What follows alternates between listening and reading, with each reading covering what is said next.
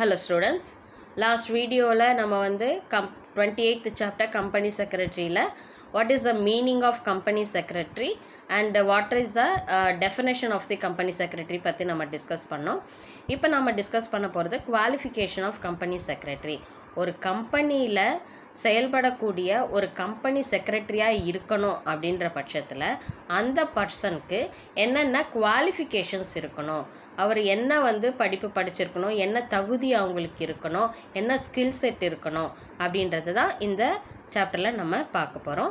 இது வரைக்கும் நம்ம சேனலை சப்ஸ்கிரைப் பண்ணாதவங்க ப்ளீஸ் சப்ஸ்கிரைப் பண்ணுங்கள். பெல் ஐக்கானை கிளிக் பண்ணிவிட்டு ஆல் பட்டன் கிளிக் பண்ணிங்கன்னா நான் போடுற வீடியோஸோட நோட்டிஃபிகேஷன் உங்களுக்கு இமீடியட்டாக வரும். ஓகே, இப்போ நம்ம வீடியோக்கு போகலாம். Qualification of Company Secretary. Since the amendment of the Companies Act in 1994, only a person having prescribed qualifications can be appointed secretary of a company. Okay, இப்போது 1994 பார்த்தீங்கன்னா கம்பெனிஸ் ஆக்ட்ஸில் சில அமெண்ட்மெண்ட்ஸு சில மாற்றங்கள் ஏற்படுத்தினாங்க. அதில் பார்த்தீங்கன்னா ஒரு கம்பெனி செக்ரட்டரியாக இருக்கணும்னா அந்த கம்பெனி செக்ரட்டரியாக ஒரு கம்பெனியில் அப்பாயிண்ட் பண்ணுறாங்க அப்படின்னா அவருக்கு என்ன மாதிரியான குவாலிஃபிகேஷன்ஸ் எல்லாம் இருக்கணும் அப்படின்றத அந்த 1994 கம்பெனிஸ் ஆக்டில் அவங்க மென்ஷன் பண்ணியிருக்காங்க. Apart from the statutory qualifications, he should also have other qualifications as may be necessary to conduct the affairs of the company.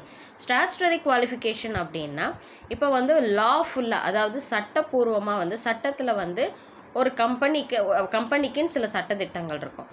அந்த சட்டதிட்டங்களில் இருக்கக்கூடிய ரெகுலேஷன்ஸ் படி, ஓகேவா, அந்த ரெகுலேஷன்ஸ் ரூல்ஸ் அண்ட் ரெகுலேஷன்ஸ் படி என்ன மாதிரியான குவாலிஃபிகேஷன்ஸ்லாம் அந்த கம்பெனி செக்ரட்டரிக்கு இருக்கணும் அப்படின்றத சொல்கிறது தான் ஸ்டாச்சுட்டரி குவாலிஃபிகேஷன்.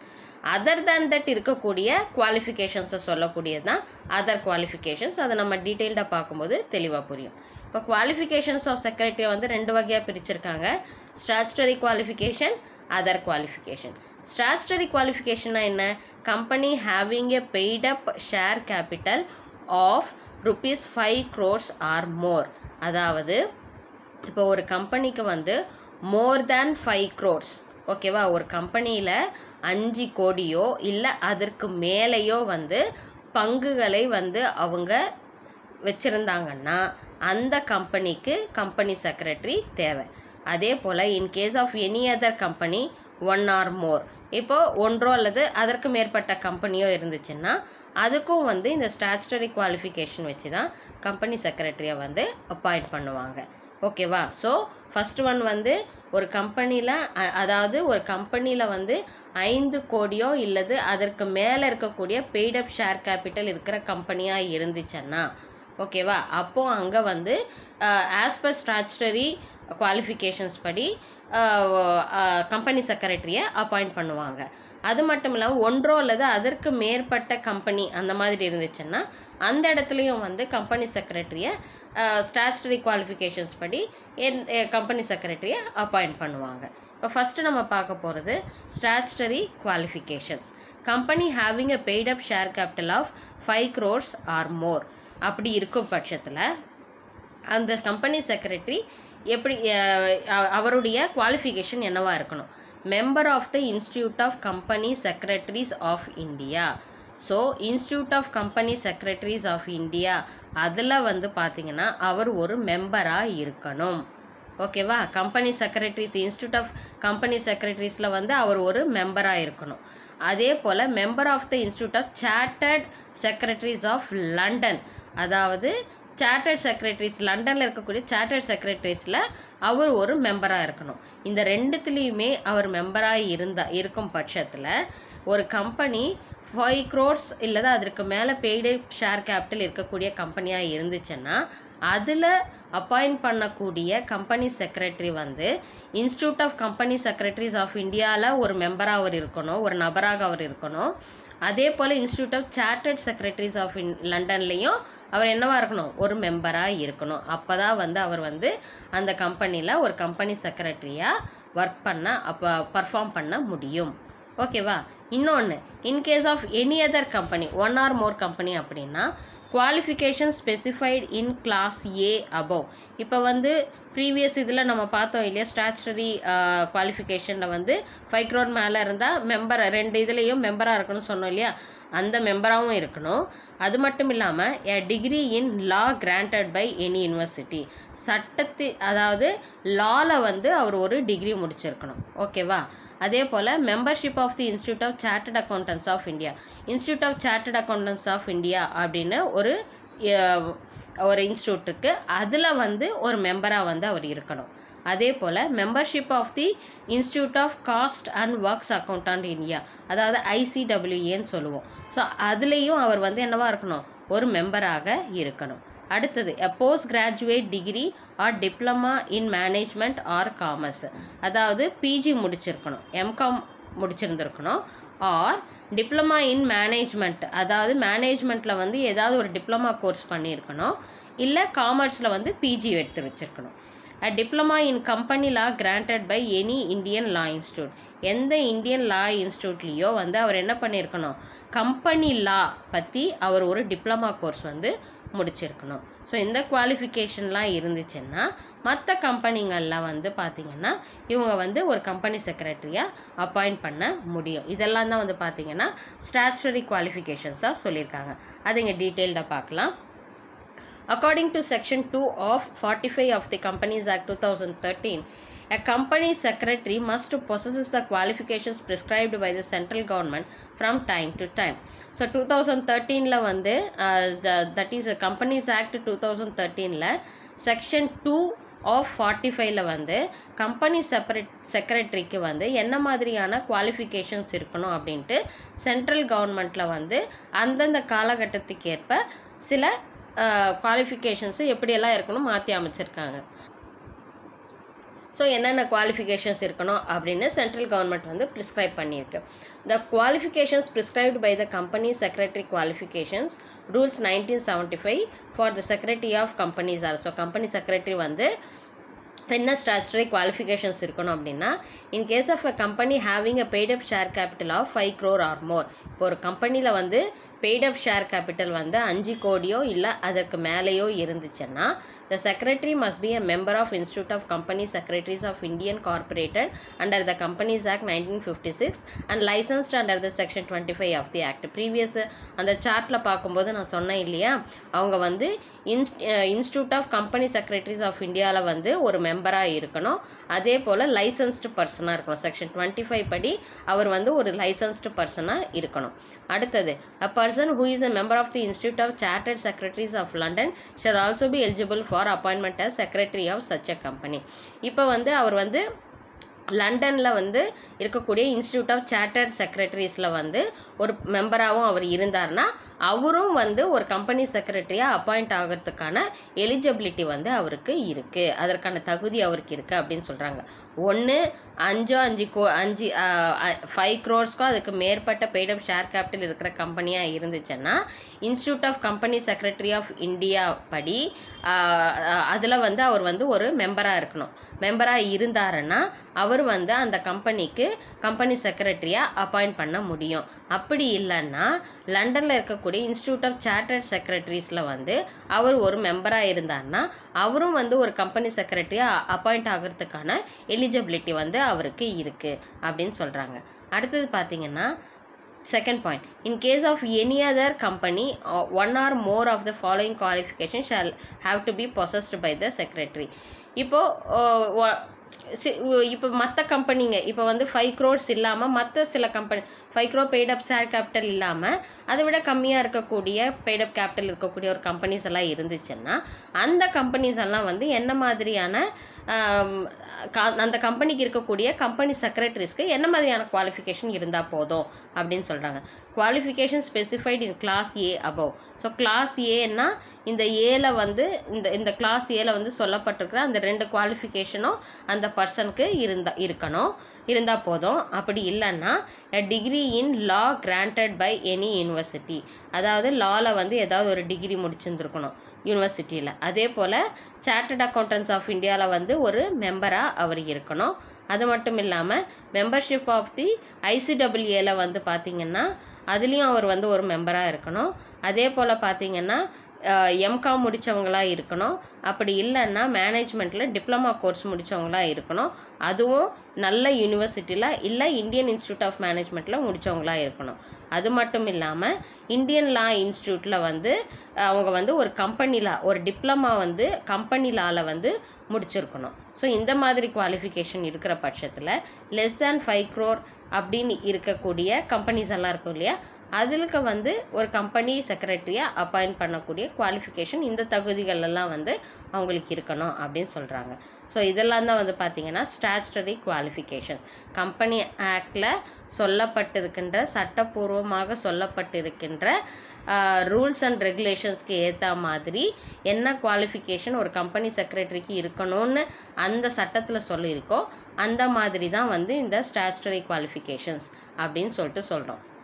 அதர் குவாலிஃபிகேஷன்ஸ் அப்படின்னு பார்த்தீங்கன்னா the secretary also had the following qualifications: knowledge of company law, கம்பெனியில் என்னென்ன கம்பெனிக்கான சட்டத்திட்டங்களுக்கான ஒரு நாலேஜ் இருக்கணும். மர்கன்டைல் லா, வியாபாரத்தன்மைக்கான என்னென்ன சட்டத்திட்டங்கள்லாம் இருக்குது ஃபாலோ பண்ணணும் அப்படின்றது அந்த நாலேஜ் இருக்கணும். எக்கனாமிக் லா, பொருளாதார ரீதியாக என்னென்ன சட்டத்திட்டங்கள்லாம் இருக்குது அதை பற்றின நாலேஜ் இருக்கணும். அக்கௌண்ட்ஸ் பற்றின நாலேஜ் இருக்கணும். லேபர் லாஸ், ஒர்க் பண்ணக்கூடிய ஒர்க்கர்ஸுக்கான என்ன சட்டத்திட்டங்கள், அவங்களுக்கு என்னென்னலாம் வந்து வசதி வாய்ப்புகள் ஏற்படுத்தி கொடுக்கணும், அவங்களுக்கு வந்து எப்படி வந்து அவங்களுக்கான சர்க்கம்ஸ்டன்சஸை ஒர்க் பண்ணுற அந்த அட்மாஸ்பியரை உருவாக்கி கொடுக்கணும், அவங்களுக்கு ஃபேவரபுளாக இருக்கக்கூடிய சட்டத்திட்டங்கள்லாம் என்ன, இது எல்லாத்தையுமே வந்து தெரிஞ்சிருக்கணும். அதே போல் ஆஃபீஸ் மேனேஜ்மெண்ட், ஒரு கம்பெனியை வந்து மேனேஜ் பண்ணி சரியான முறையில் நிர்வாகத்துக்கு செல்லக்கூடிய ஒரு நாலேஜும் வந்து இந்த குவாலிஃபிகேஷன்ஸும் வந்து பார்த்திங்கன்னா அந்த கம்பெனி செக்ரட்டரிக்கு கண்டிப்பாக இருக்கணும். மேற் சொன்ன ஸ்டாச்சுட்டரி குவாலிஃபிகேஷன்ஸ் மட்டும் இல்லாமல் இந்த அதர் குவாலிஃபிகேஷன்ஸ் கம்பெனி லா, மெர்கன்டைல் லா, economic loss, accounts, labour loss, office management இதர் பற்றின நாலேஜும் வந்து அவங்களுக்கு கண்டிப்பாக இருக்கணும் அப்படின்னு சொல்லிட்டு சொல்கிறாங்க. ஓகே, இது வந்து பார்த்திங்கன்னா ஒரு குவாலிஃபிகேஷன்ஸ் ஆஃப் கம்பெனி செக்ரட்டரி, என்னென்ன குவாலிஃபிகேஷன்ஸ்லாம் அவங்களுக்கு இருக்கணும் அப்படின்றது தான் இந்த நம்ம வீடியோவில் நம்ம பார்த்தோம். அதுக்கப்புறம் பார்த்திங்கன்னா appointment of the company secretary, எப்படி வந்து ஒரு கம்பெனி செக்ரட்டரியை வந்து அப்பாயின்மெண்ட் பண்ணுறாங்க. As per section 2 of 203, 204 of Companies Act 2013, the provisions regarding appointment of company secretary or every listed company must have full-time company secretary. இப்போ company secretary வந்து பார்த்தீங்கன்னா ஒரு full டைமாக வந்து அவர் வந்து அதே கம்பெனியில் அவர் வந்து ஒரு ஃபுல் டைமாக வந்து ஒர்க் பண்ணுறதுக்கான அவர் அப்பாயிண்ட் பண்ணுறதுக்கான என்னென்ன ரூல்ஸ் அண்ட் ரெகுலேஷன்ஸ் இருக்குது, என்ன மாதிரியான ப்ரொவிஷன்ஸ் வந்து கம்பெனிஸ் ஆக்டில் வந்து சொல்லப்பட்டிருக்கு அப்படின்றது தான் பார்க்க போகிறோம். Every unlisted company and every private company having a paid up capital of 5 crore or more must also have full-time secretary. அதாவது லிஸ்டட் கம்பெனி அப்படின்னு பார்த்தீங்கன்னா இந்த கம்பெனிஸ் ஆக்ட் படி அவங்க என்ன பண்ணியிருப்பாங்க, ரெஜிஸ்டர் பண்ணியிருக்கக்கூடிய கம்பெனிஸை வந்து லிஸ்டட் கம்பெனிஸ் சொல்லுவோம். ரெஜிஸ்டர் பண்ணாத கம்பெனிஸை அன்லிஸ்டட் கம்பெனி அப்படின்னு சொல்லிட்டு சொல்லுவோம். எல்லா கம்பெனிஸுமே ரெஜிஸ்டர் பண்ணி இருக்கணும். அதில் வந்து பார்த்தீங்கன்னா சில கம்பெனிஸ் வந்து அன்லிஸ்டட் கம்பெனியாகவும் இருக்கலாம், ஓகேவா, ப்ரைவேட் கம்பெனிஸாக இருக்கலாம். ஸோ அவங்க வந்து பெய்டப் கேபிட்டல் வந்து 5 crore இருக்கிற பட்சத்தில் 5 crore இல்லை அதுக்கு மேலேயோ இருக்கக்கூடிய கம்பெனிஸாக இருந்துச்சுனாலும் அவங்களும் வந்து ஃபுல் டைம் செக்ரட்டரியை அப்பாயிண்ட் பண்ணிக்கலாம். Only an individual who is a member of Institute of Company Secretaries of India can appointment as a company secretary. So எந்த பர்சன் வந்து institute of company secretaries of இந்தியாவில் மெம்பராக இருக்கிறாங்களோ அவங்க வந்து ஒரு கம்பெனி செக்ரட்டரியாக அப்பாயிண்ட் ஆகிறதுக்கான குவாலிஃபிகேஷன் அவங்களுக்கு இருக்குது அப்படின்னு அர்த்தம். இப்போது by the promoters, the first secretary of a company is appointed by the promoters at pre incorporation stage and such name is mentioned in the articles of association. So அந்த கம்பெனியை promote பண்ணக்கூடிய அந்த கம்பெனியை வந்து எடுத்து நடத்தக்கூடிய அந்த ப்ரமோட்டர்ஸ் இருக்காங்க இல்லையா, அந்த கம்பெனிக்கான இன்வெஸ்ட் பண்ணவங்களா இருப்பாங்க.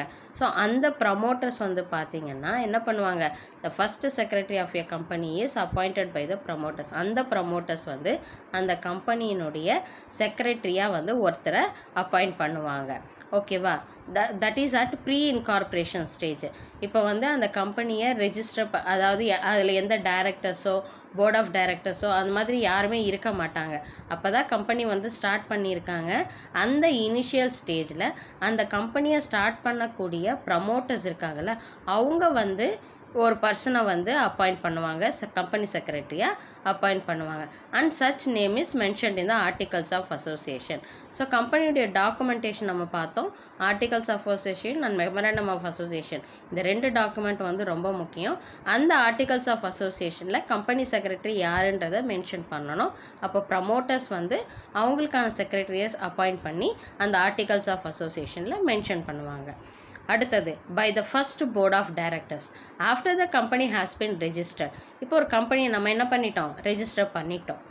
The first board of directors appoints the secretary at the first board meeting. இப்போ போர்ட் ஆஃப் டைரக்டர்ஸை வந்து செலக்ட் பண்ணிவிட்டு அவங்க என்ன பண்ணுவாங்க அப்படின்னு பார்த்தீங்கன்னா, அந்த போர்ட் ஆஃப் டைரக்டர்ஸ் தான் வந்து பார்த்தீங்கன்னா அவங்களுடைய ஃபர்ஸ்ட் போர்ட் மீட்டிங் போடுவாங்க இல்லையா, அந்த போர்ட் மீட்டிங்கில் வந்து கம்பெனி செக்ரட்டரியாக யார் இருக்கணும் அப்படின்ட்டு அவங்க வந்து ஒருத்தவங்கள அப்பாயிண்ட் பண்ணுவாங்க.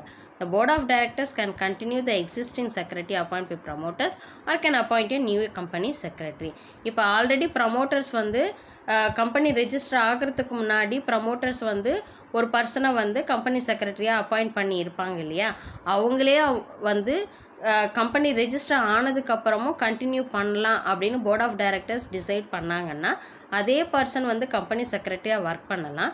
இல்லை அவங்களுக்கு தேவையான புது கம்பெனி செக்ரட்டரியை அவங்க வந்து அப்பாயிண்ட் பண்ணிக்கலாம். ஸோ இப்படி தான் வந்து பார்த்திங்கன்னா கம்பெனி செக்ரட்டரியை வந்து கம்பெனிக்குள்ளே அவங்க அப்பாயிண்ட் பண்ணுறாங்க.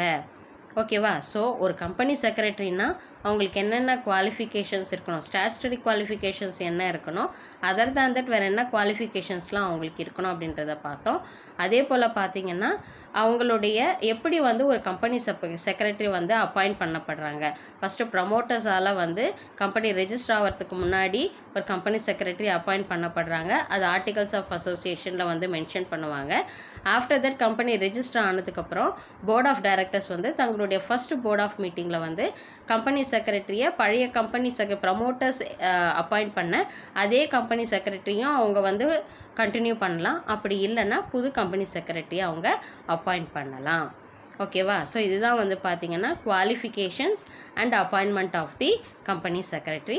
ஸோ இதில் ஏதாவது உங்களுக்கு டவுட்ஸ் இருந்துச்சுன்னா கமெண்ட் செக்ஷனில் கமெண்ட் பண்ணுங்கள், உங்கள் டவுட்ஸை நான் கிளாரிஃபை பண்ணுறேன். இந்த வீடியோ உங்களுக்கு பிடிச்சிருந்துச்சுன்னா லைக் பண்ணுங்கள், ஷேர் பண்ணுங்கள், மறக்காமல் சப்ஸ்கிரைப் பண்ணுங்கள். ஓகே, நெக்ஸ்ட் வீடியோவில் பார்க்கலாம். தேங்க்யூ.